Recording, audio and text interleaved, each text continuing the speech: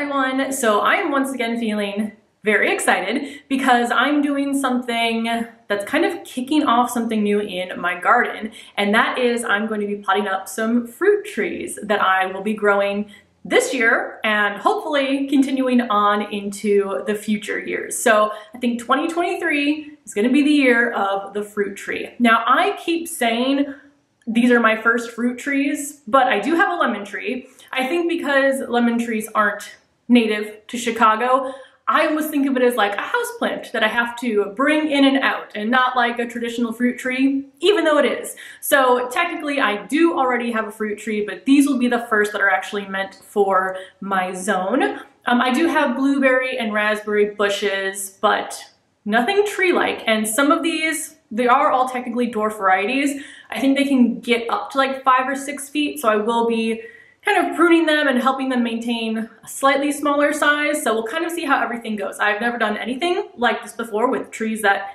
might get tall, although they're not tall yet. Hopefully it works. If it doesn't, I will rehome these trees, but I want to try so I know if it'll work instead of just assuming that it won't. So with all of that, let me show you what trees I am growing. Now I do have on the way 2 apple trees that are not here yet. I got those from Park Seed in a set. That set is all sold out, but I will link down below. Well, at least when I checked about a week ago, it was all sold out. I'll link down below if it is still there. Maybe they have some other smaller fruit trees. But then I got 2 cherry trees from Spring Hill Nursery. So this is the first one that came. So for all of these that I ordered online, I think I ordered them in January or February, and then they ship them out when it's proper for your growing zone for them to actually be outside. We are inside today because it's supposed to rain, so I'm gonna pop these up in here, which may cause a mess. And I know if I stay inside, it won't rain, but if I go outside and try to pot them up, it will rain, because that's how Mother Nature works. So anyway, this is a dwarf cherry tree. Now you can kind of see how small this one is. It's maybe just under a foot tall, so it'll be a while for these to really put on some height and produce fruit. I think it said about 3 to 4 years to produce fruit, which is weird to think about because I will be turning 37 soon, so that means when I hit 40, I might be able to get some cherries. So yeah, that is the dwarf cherry. I'll go over more details in just a second, but I thought that one was small, and then I got this one. So it just came in this little bag. I haven't done any repotting yet. I think I got the cherry tree last week. This one I just got yesterday, and it's in this plastic bag, so that's why I want to get these potted up today. But this one is the cherry dwarf Romeo. So let's go over the details, and I will link these plants down below. I think both of the cherry trees are still in stock. A lot of the information about these 2 trees is similar, so both of them are tart cherries. I'll probably be making jam with these, but I also don't mind tart fruit. Like, I eat lemons whole. So for me, tart really doesn't mean that I won't be eating it raw either. They're zone 2, so they should be fine left out in pots over winter. I'm gonna do a little bit something different while they're still small, but I'll talk about that in a second. They're both full sun. They both are self-pollinating, but again, even if you have self-pollinating, it does help to produce even more fruit if there's similar plants nearby. It'll take 3 years to get fruit, and then on the website, it suggested using at least a 20-gallon pot for these cherry trees. Now, I was kind of going back and forth. I didn't know if it would make more sense to get a 20-gallon pot now and plant the small trees in that. Now that would look a bit odd, especially with this one right here. But I was also thinking, I mean, that means the pots won't dry out as fast. So if we're gone for the weekend, I don't have to worry about that. It also means that I won't have to worry about repotting, and it will insulate the roots more in winter. On the other side, I was thinking, well, maybe I just start with a small pot. That way I can easily store it in the garage or the greenhouse over winter, whereas a 20-gallon pot, that's gonna be too large for me to move all the way downstairs, and also too large, I think, to fit in the mini greenhouse that I have that I was overwintering some of my plants for this past winter.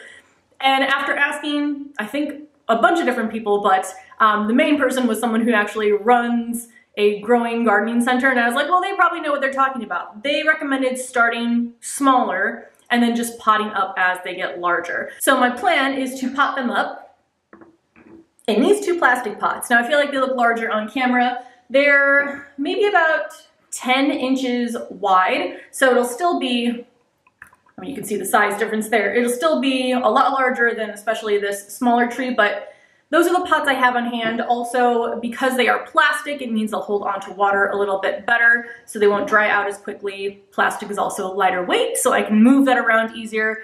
And lastly, if I do just leave these outside in the winter, like in the greenhouse, I know that they won't crack. So that is why I'm going with the smaller plastic pots for these two cherry trees.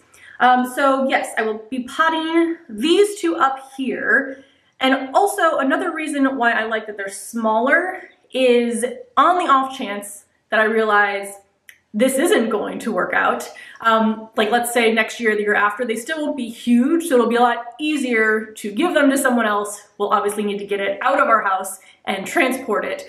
So I thought it was good to kind of start with something a bit smaller. The apple trees, again, I don't have them yet. I don't know how large they are going to be. When I get them, I think they might still be relatively small. But on the flip side, I am also an impatient person. So because of that, I went to our local garden center and I got this beach plum tree / bush.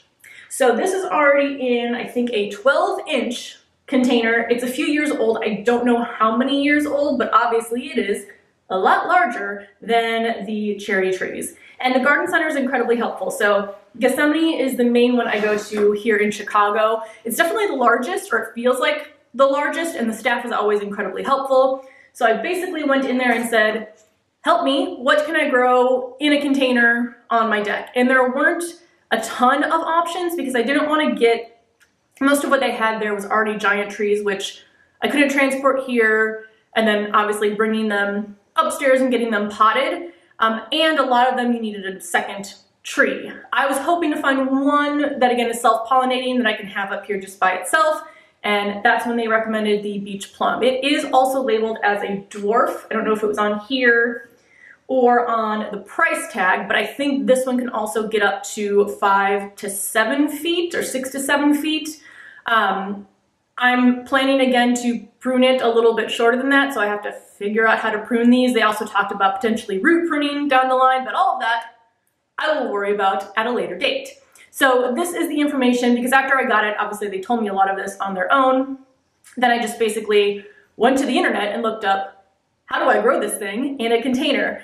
So first of all, again, it is self-pollinating. This one is zone 3 through 6, so we are 6A, sometimes still feels like we are a 5, but again, it's at least 2 growing zones colder, so in a container overwintering, this should be fine. This will be too large to put in the greenhouse, again, probably too heavy to transport downstairs, so this one, like my blueberry and raspberry bushes, is just going to be left outside all winter long. This does grow more like a shrub than a tree, so I think that will be really good. The fruits on here are small, so they're not like the typical size plums. They're only about 1 inch in diameter, so I think that'll be really nice too, just to kind of pick as I'm going. These are also tart, so they would make good jams. As far as growing, so these are native to the East Coast along beaches. That's why it's called the beach plum. So it's used to growing in very sandy, well-draining soil. So what I'm going to do is make sure I have well-draining soil when I pot it. So I am going to add some perlite. I also read on here, where was it, that they like slightly acidic soil. So I am going to add a little bit of soil acidifier, just like I do to my blueberries. And I think that was all of the information on this tree. There are already buds starting to form, so I'm hoping that this flowers and just looks really beautiful. Even if I don't get fruit from it this year, I think I'll still be happy with the flowers on it. It'll just be really pretty in my garden. But yeah, we'll kind of see. I think this is going to be the main test of how trees do, because it is the oldest, the largest. If this doesn't seem like something that's going to work for me up here, then I think that's probably going to be a good sign about my cherry and apple trees, and that maybe I should rehome them, but we'll see. I have no idea what's going to happen, but I am very excited. Now, if you've ever grown any of these cherry trees or the beach plum in containers, or just grew them in general and have some tips, please let me know down below. That would be incredibly helpful. So now let's go ahead and pot. It's still not raining.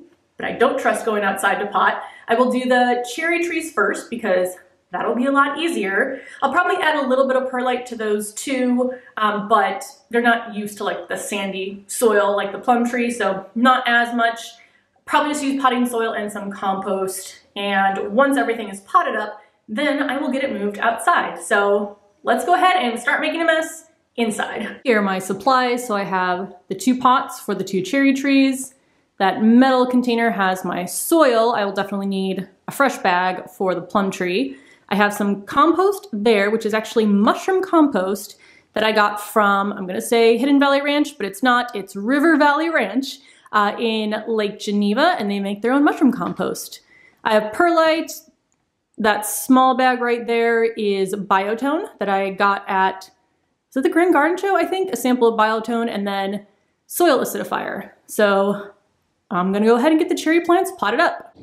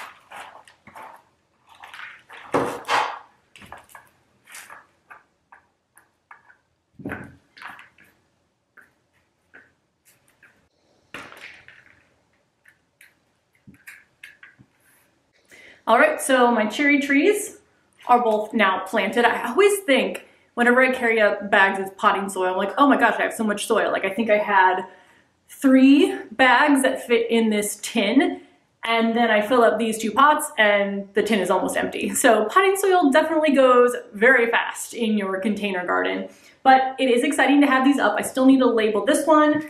I already gave a little label to this one. But next, we are going to pot up the big boy, the plum tree. Now I know this is going to be heavy, whereas these 2 I can pick up. So what I'm gonna do is put it on wheels first, and actually let me show you what I use. So these are the caddies that I showed in a different video. I now have both my blueberries on these rolling caddies. And I think that's all I have in the garden that's on these because those are the only ones in heavier pots. With the cherry trees, obviously I can carry those. With my raspberry bushes, those are in plastic pots, so those are easy to transport around, but I'm assuming this plum tree is gonna be heavy, so it's gonna go on some wheels. And then hopefully I can wheel it out to the back garden and out the door. That is something I don't think I mentioned. These are gonna go on my back deck, just because that's where I have space for them. Obviously my front deck has more of my raised beds, it has my flower cart, and then out back I just have the raised beds along the back wall. So I think the trees will fit there a lot better than they would out front, although it's not like the cherry trees are taking up that much space anyway right now. But I'm going to clean up just a bit and then we'll get the plum tree potted. Now here is the pot I'm using. Now again, I think the camera makes it look gigantic. I mean, it is large. It is 22 inches in diameter. That is what was recommended. Well, technically 24 inches, but 22 is what I found. With a drainage hole, everyone should just start putting drainage holes with plugs into the containers because I found quite a handful that would have worked for the size, but had no drainage holes and I didn't feel like adding them myself. This is from Home Depot. I think it was about $40 and it is resin, so despite its large size, I still can pick it up pretty easily on its own, but again, once it's filled with the soil and the plant, I think it might be too heavy for me to pick up, but we shall see. So this is gonna go onto the platform.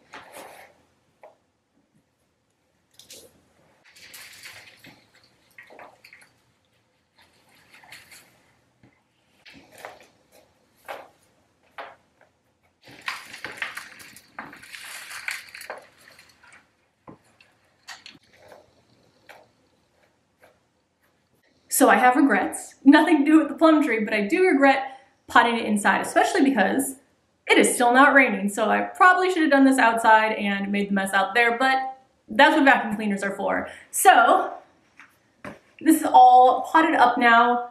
I'm going to attempt to wheel it now to the back deck and get this and the 2 cherry trees outside.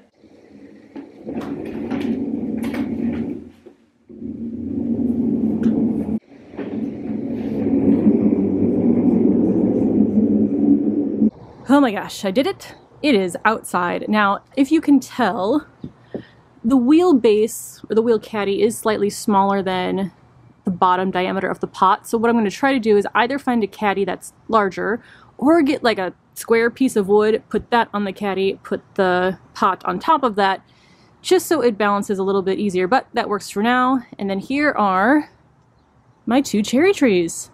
So that is really exciting. So I don't think I recommend potting up large fruit trees inside your home, but I am going to go clean that up now. That's why I don't get anything that's like expensive or nice up here. I mean, my rugs are like a couple $100s, which is still expensive, but cheap for a rug. So if I get them dirty, I don't care. So I'm going to go vacuum that up, put all of my bags away, and wait to see what happens with these fruit trees this year. So like I said, if you have any experience with any of these varieties, let me know down below, and I will see you in the next video. Bye.